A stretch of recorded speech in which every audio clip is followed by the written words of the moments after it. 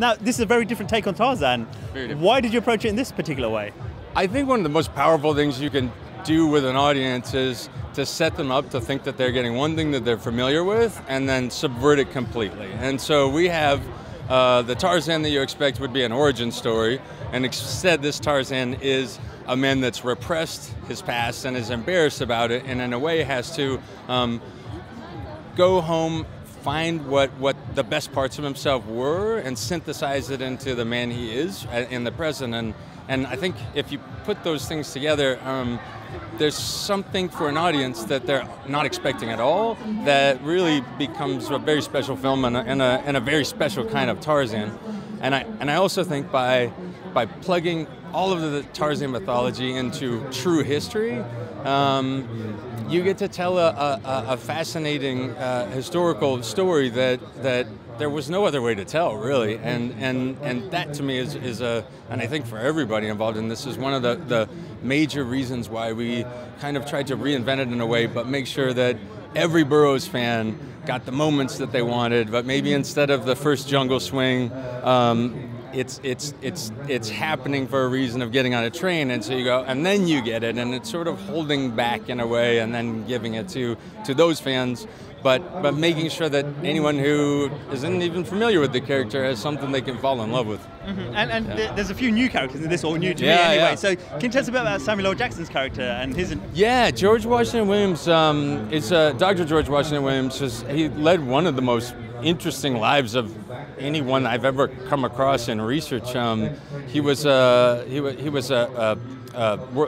his doctorate at the seminary, and then was a politician and a statesman, and he was a mercenary in Mexico, and he also fought as a very young man in the Civil War.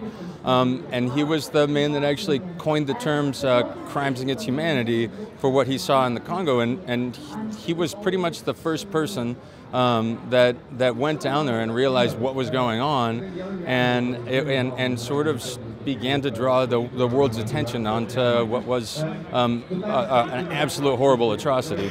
And so when you start with a character like that, and then you bring in a legendary actor like Sam Jackson to play him, it's perfect because he has the gravitas just when you see him on screen to understand that this is a guy that could have done that, and also that this is a guy that can make it fun. And that's such a hard thing, to find someone that can be soulful and powerful and step into the shoes of a true American hero, and at the same time take you on a wild adventure where you fall in love with a guy and he makes you laugh 25 times. So he's perfect. Were you apprehensive at all about including that humor and the adventure element of it with so many real life events or real life stories in the background? Can you say that again? Were you apprehensive about combining the two, the comedy that you mentioned and the... Yeah, I think we decided really early on that there were two ways to tell a story like this, and one would be the way that the very dark, actual, true history of it, and reach a very small audience. And the other way to do it would be to tell the epic, wild, super adventure, and then if you spend all week working your tail off, like we all do, and then Friday night you just want to go on a thrill ride, and you want to be moved and feel the adventure and the spectacle.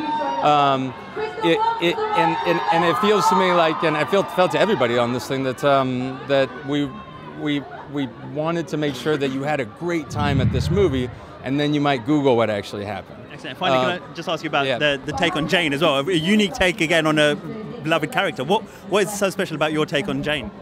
Well, she's a force of nature character, and in the original mythology, that's not quite as accurate.